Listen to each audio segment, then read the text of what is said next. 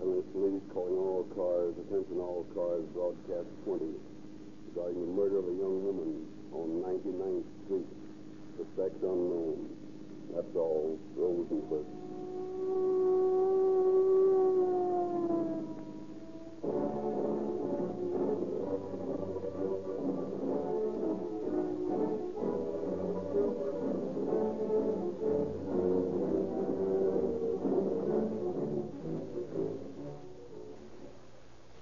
Ladies and gentlemen, the following conversation was overheard at a school crossing the other day. A young lady, aged 10, was being escorted across the street by Officer Murphy. Howdy, Mary. You're all smiles this morning. Something special going on at school today? No, we was going on a picnic up in the mountains over Saturday and Sunday. Ah, that's right. Whereabouts? Oh, Mount Wilson.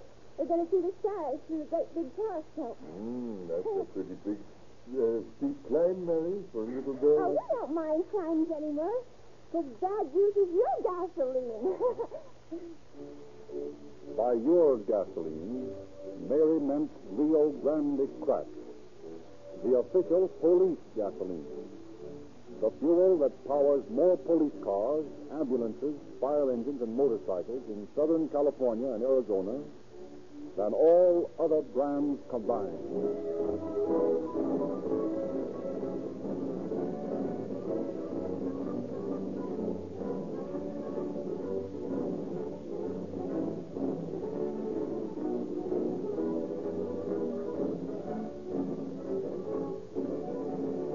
Again, Chief James E. Davis of the Los Angeles Police Department, through whose cooperation these programs are broadcast, has a message for you.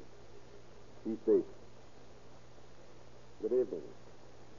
Unfortunately, the general public knows all too little about the stupendous task successfully achieved each day by the police of our large population centers, such as Los Angeles.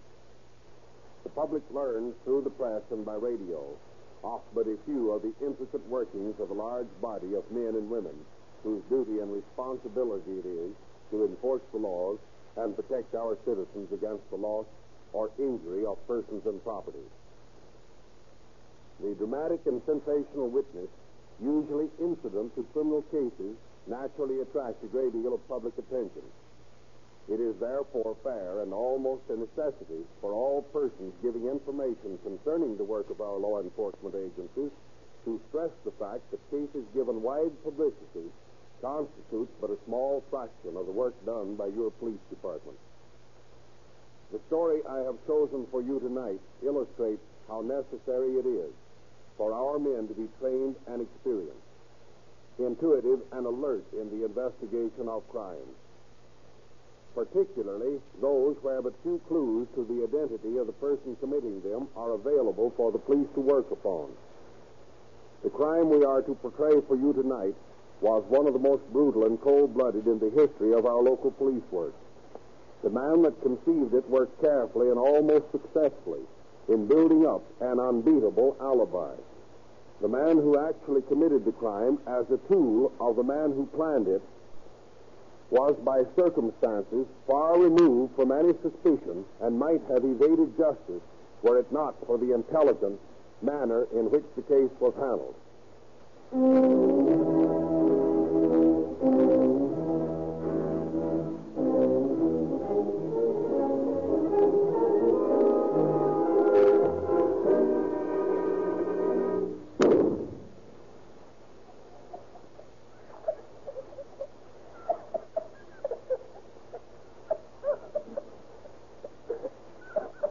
Jimmy, what on earth are you doing up at this hour of the night?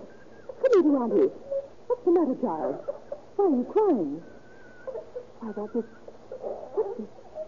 On your sleeping jacket. It's wet and sticky.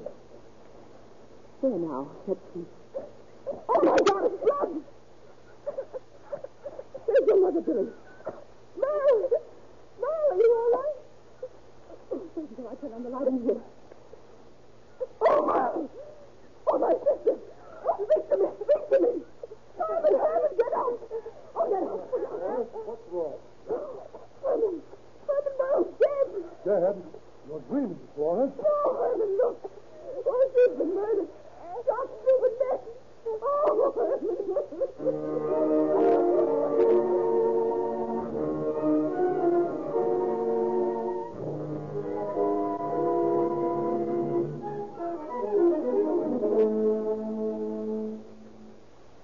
Mr. Cannon frantically called for the police. Shortly after the discovery of the body, Inspector Detective Davidson arrives at the scene of the crime. In here, Inspector. Nothing's been touched.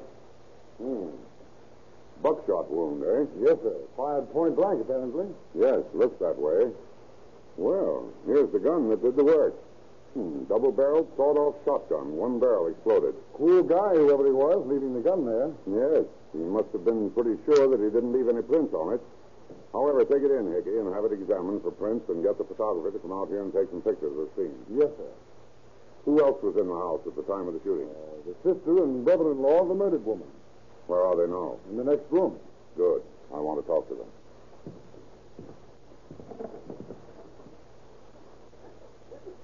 Good morning. I'm Inspector Davidson. Cannon's my name, Inspector, and this is my wife. How do you do? Oh, it's horrible. Oh, my poor sister. Poor little nurse. Mrs. Cannon, have you any idea who might have killed your sister? Find Emery, her husband. He's the only enemy Merle had. Emery. Is that his last name? No, his full name was Emery Ells. Where can we find him? I'll go with you, Inspector, and show you where he lives.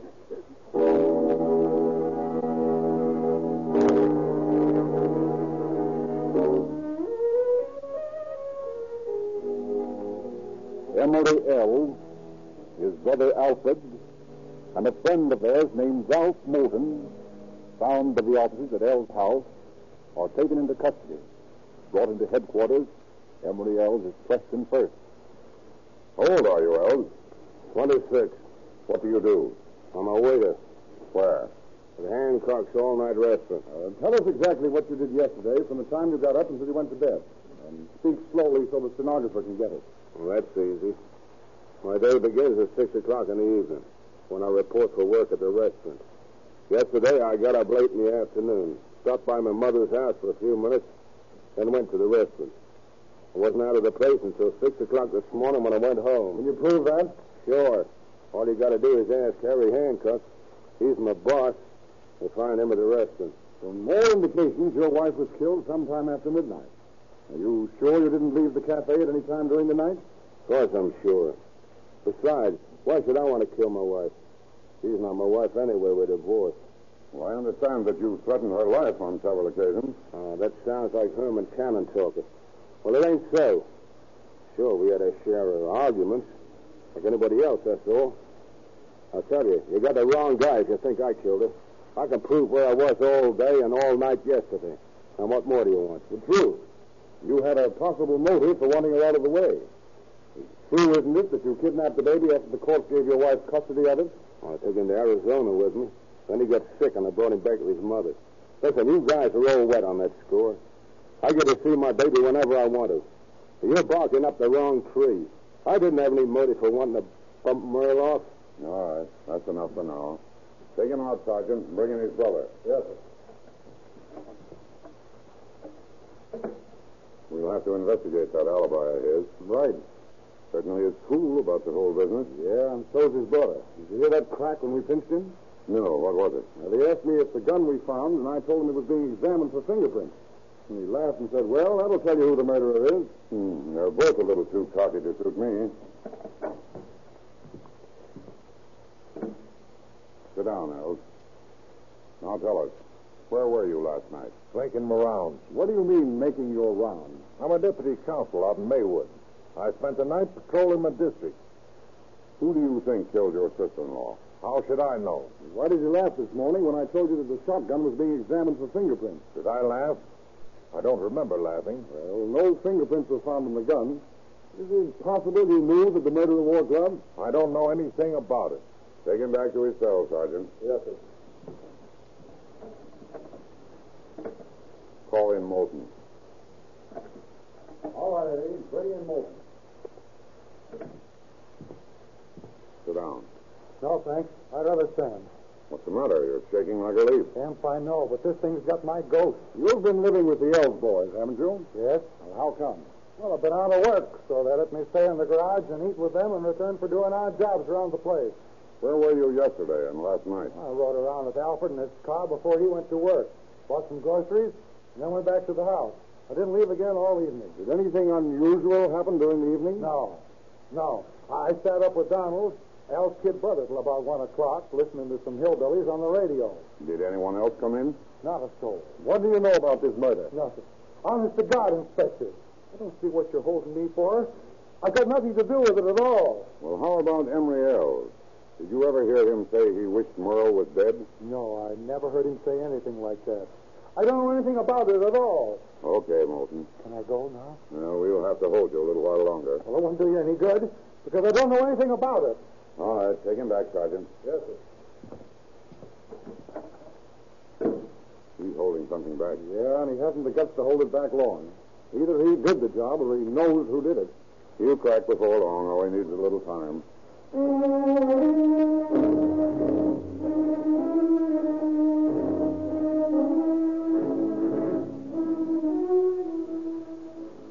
Opinions at detective headquarters vary on the identity of the killer.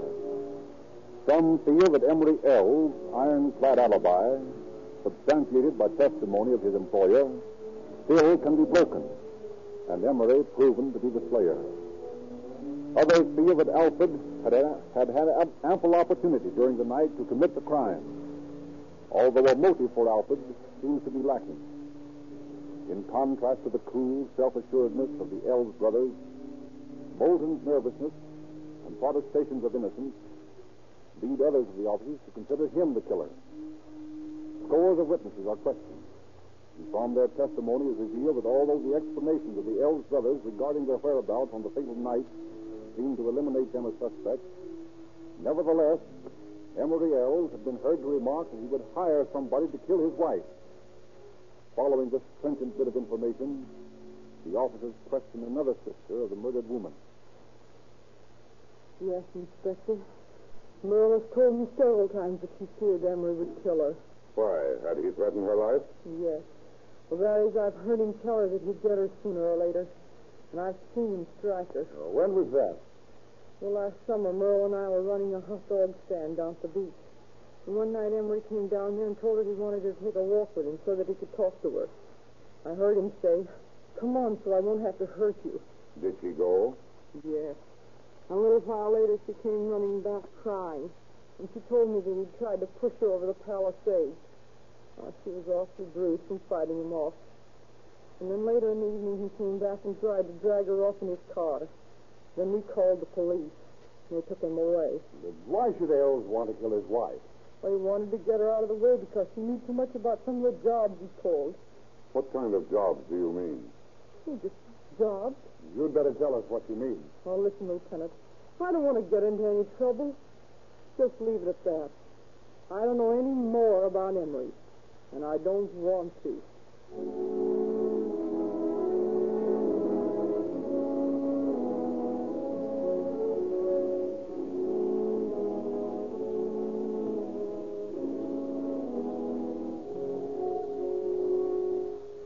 The next day, a blood-flecked flashlight is found in Alfred L's automobile. He admits ownership of it, but is unable to account for the blood spot. On the clothesline behind the L's house is found a pair of freshly laundered corduroy trousers, bearing dark stains that might be blood. Bolton admits that these are his, but claims the stains are a grease spot.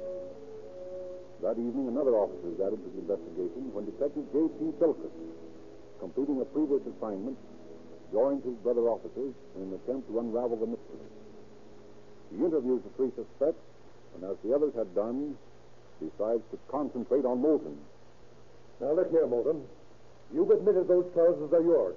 And that brands you as the murderer because the stains on those trousers are blood. No, you're crazy. I told you they're grease. Just grease spots from the last time I worked on Alfred's car. Moulton, you're lying. I swear I'm not. You know more about this case than you're telling us. No, I don't. Honestly, I don't. I don't know anything about it. Listen, Moulton, you'd better come clean because that's the only way you're going to save your own neck. I tell you, I've got nothing to confess. Look here, Moulton. Blood's thicker than water. And those Elves boys will stick together. And you may find yourself in a hot spot before you get through with it. Those trousers are being analyzed right now. And we'll soon know whether you're telling the truth. I had nothing to do with the murder. But you do know who did it. No. No. No, I swear to God I don't. Is that the truth? Yes. Well, you know, I'm kind of glad that you're not the man that we're looking for. Have a cigarette? Oh, thanks. Gee, and I need one. Have a light? Smoke tastes good. Have you been out of work long, Moulton? Yeah, about 6 months. Pretty tough going these days, isn't it? And getting worse. Oh, I don't know. It could be a lot worse. Well, there don't seem to be no hope in sight. Well, there's no use being pessimistic about it. All things will come out all right. Maybe, but I doubt it. Moulton, who killed Merlin? I told you I don't know. Don't scare us. Sorry. Say, you're as nervous as a politician. What do you think, Moulton? You figure the Hoover will lick the depression? I don't see how. He ain't done me good yet. It's bigger than he is. Well, he's got 2 years more in the White House, though. Yeah, but what this country needs is a Democratic administration. That'd fix things up. A Democratic administration. You're crazy. No, sir. I know what I'm talking about. Now, listen. With a Democrat in the White House... Who killed Merle Elves? Listen, Philkus, I told you I don't know anything about it. You do, Moulton. Now stop holding out on me. Well, maybe I do have my suspicions, but they wouldn't help you much. Anything would help. Now, come on. Let's have it. Well, Emery traveled with some pretty tough guys. You might look some of them up. Now, who, for instance? Listen, I don't want to put the finger on anyone. You'd better talk, Moulton. See, I don't even know the fellow's name. Yes, you do. Well, I don't know his first name. Well, what's his last name? His name's Brown. What does he look like? He has sandy hair and a mustache. Where does he live? He hangs out at a coffee joint in Huntington Park. Anything else? That's all I know. And I'm through talking. And I don't know anything else about it.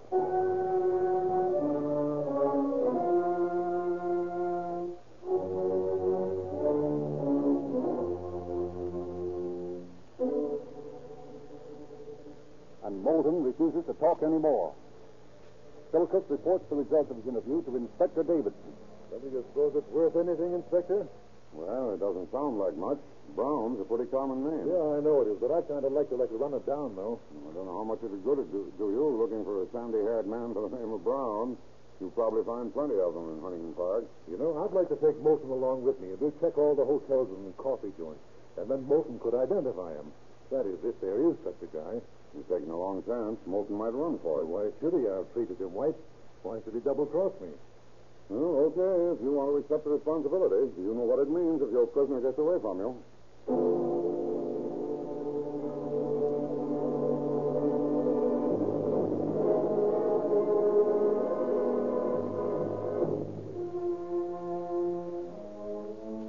Accepting the serious responsibility of escorting an unshackled prisoner, Philkus takes Moulton with him to Huntington Park. After hours of searching the restaurants and hotels of the suburban city with no success, they are climbing the stairway of a rooming house on Randolph Street.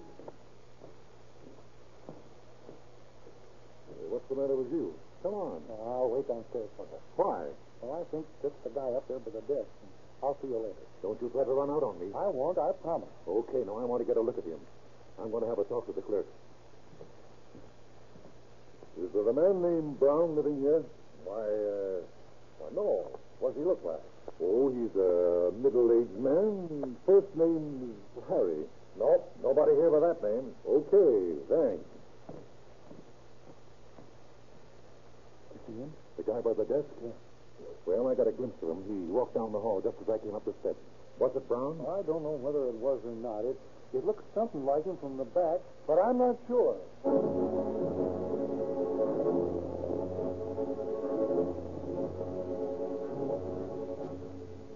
But Moulton will say no more. Philkus takes him back to jail. But that night calls on him again in his cell. Now, listen here, Moulton. I'm sick and tired of this beating around the bush. Was that Brown or wasn't it? Well, it looked a lot like him. Was it or wasn't it? Yes, it was. So, fine. That's what I've been waiting to hear. Wait a minute. I'm not saying he did it. Maybe he's as innocent as I am. What's this? Well, you were pretty suspicious of him before, and now you're laying off. What's the big idea? Well, all I know is that I overheard him and Emery talking one time, and this fellow Brown said he was a gunman, and that he knew how to handle a machine gun. And then later, Emery and I went down to the riverbed and tried out Emery's old 12-gauge shotgun. But mind you, I'm not saying he did it, though. I know you're not, but we look into this guy, Brown, just the same.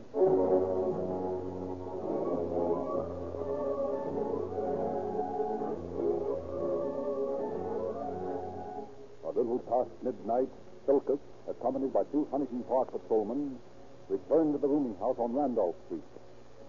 They roused the clerk.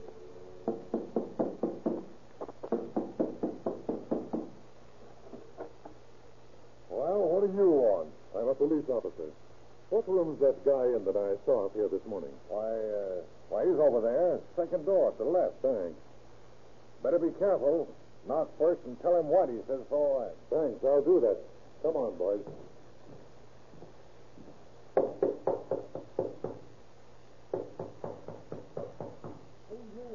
A friend of Whitey's. Let me in. Oh, just a minute till I get something on. Okay. All right, boys. Now just hold it. Don't make a move, Brown. Have you got a gat around here? What? You mean a gun? No, I haven't any. Well, get your clothes on. You're coming with us. Hey, what is it? You're under arrest. Under arrest? What for? Suspicion of murder.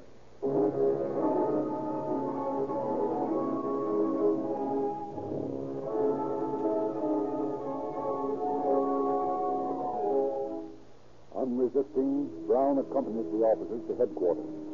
Questioned, he talks freely, but on the subject of the murder, he is convincingly ignorant and claims that he has met the Elves brothers only once. After 2 hours of questioning, the detectives are no further ahead than when they started. Then once more, Silkus visits Moulton in his cell. Are you awake, Moulton? Yeah. Did you get Brown? Yeah, he's in the office now. He claims he only met those Elves boys once. Now listen, Ralph. I want you to do something for me. Just tell me something, anything, that'll tie him up with those Elves boys. Will you do it? Give me a cigarette. Here, take this whole pack here. Thanks. Look, reminded the time he was over at the house and him and Emery were talking about holding up that theater in Huntington Park. Thanks, old man. That's all I need.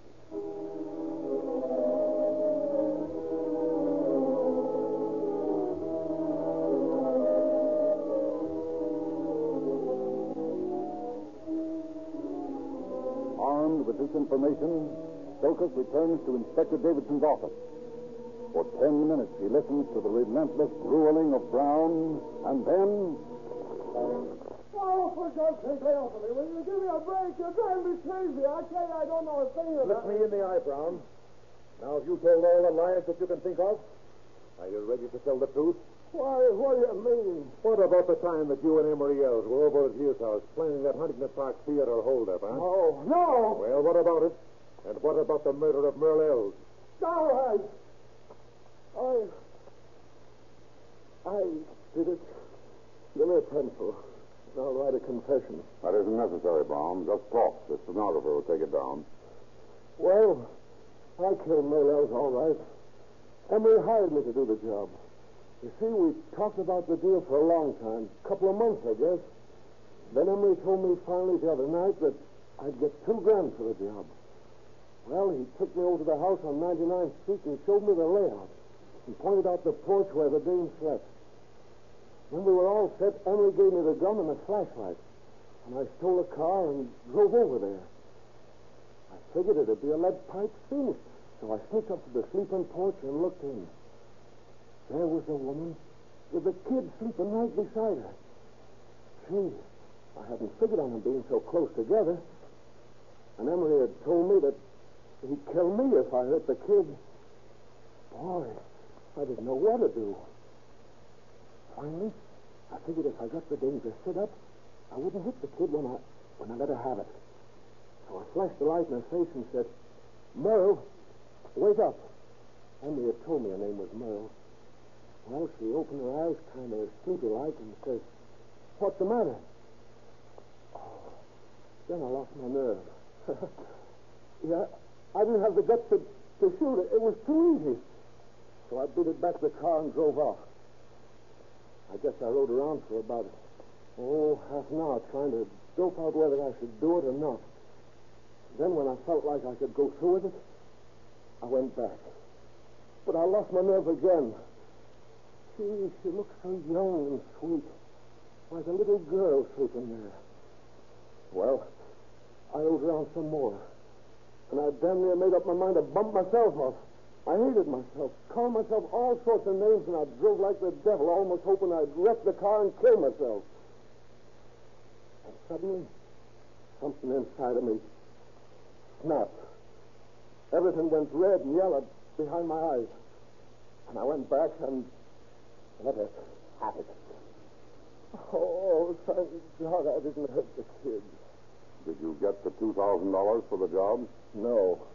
Emery double-crossed me. Just before the bump-off, I told him I was broke, and he gave me 22 dimes. Tips, I suppose. That's all I ever got. $2.20 for a human life. Cut-rate murder, and it'll cost you your neck.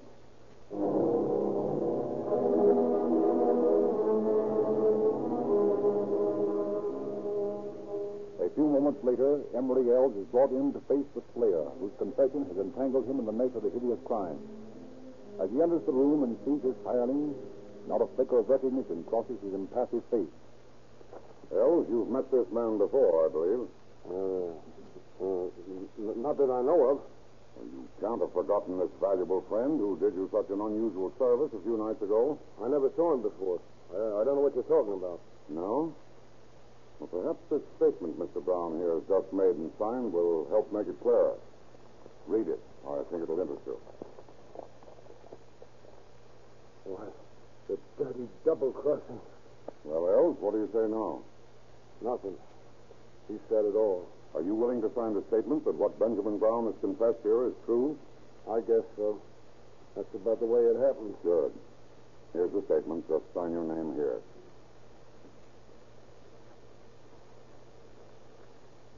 There's one thing I'd like to know, Ells. Haven't you got enough on me as it is? Plenty. But I'm interested in the motive. Why did you want your wife out of the way? Because I wanted the custody of the kid. Not because of what she had on you? No, she didn't have nothing on me. Oh, well, it won't be necessary to prove that. This confession will be enough to send you up.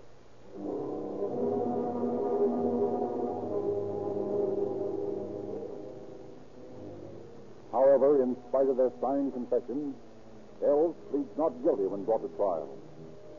And Brown pleads not guilty and not guilty by reason of insanity. Ells is tried first. His attorney jumps to his feet when Emery's confession is introduced into the record. Your Honor, I move that statement be stricken from the record. Upon what grounds do you base your motion? My client was starved, kicked, and beaten over a period of 4 days in order to sweat that confession out of him. This is no document of truth. It is a scroll of torture. Are you prepared to prove your statement? I am, Your Honor.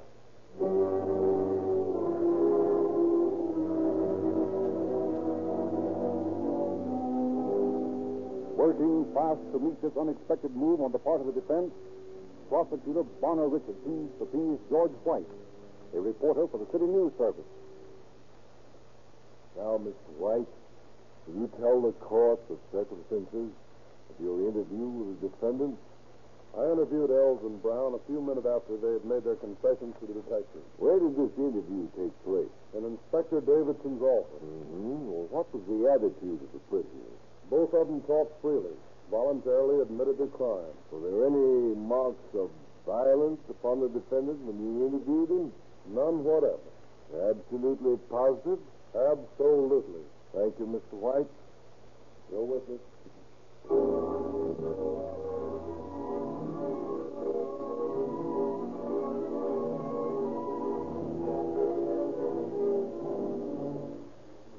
With the aid of the newspaper reporter, Ells' confession was admitted to the record. And with the aid of the newspaper reporter, Ells' confession was admitted to the record, and on January the 8th, 1931, he was found guilty of first-degree murder by a jury which recommended life in prison. On January 12th, 1931, he was sentenced to San Quentin for life. Brown, although he threw himself on the mercy of the courts with a plea of guilty, received the death penalty on January 16th, 1931. And on July 14th that same year, he was hanged by the neck until dead.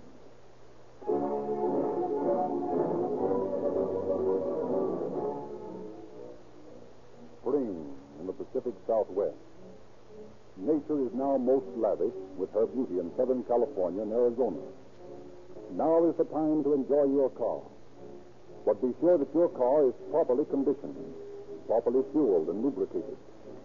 Why not rely on the proven performance of Rio Grande Cracked with tetraethyl, the official gasoline of police and fire departments?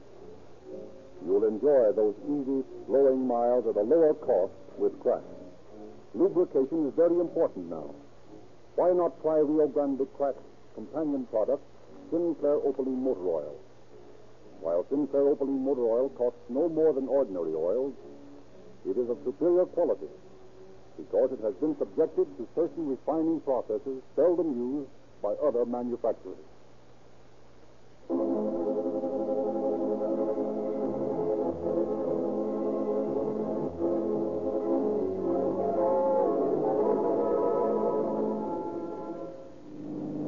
Los Angeles Police calling all cars, attention all cars, cancellation broadcast 20.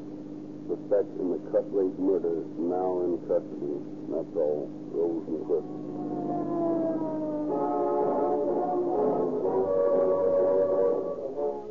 Tonight's episode of Calling All Cars was prepared by Madeline Kelly from the files of the Los Angeles Police Department. This is Frederick Lindsley speaking for the Rio Grande Oil Company. This is the Don Lee Broadcasting System.